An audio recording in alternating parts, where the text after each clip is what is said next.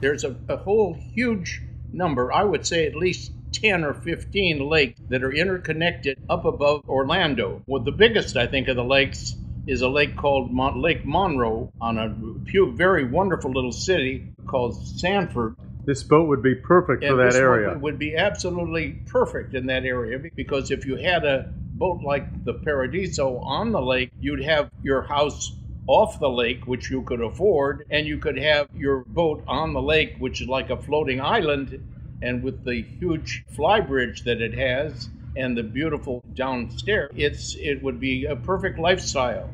And that's what we're talking about. Shirley and I have made a lifestyle on our boat.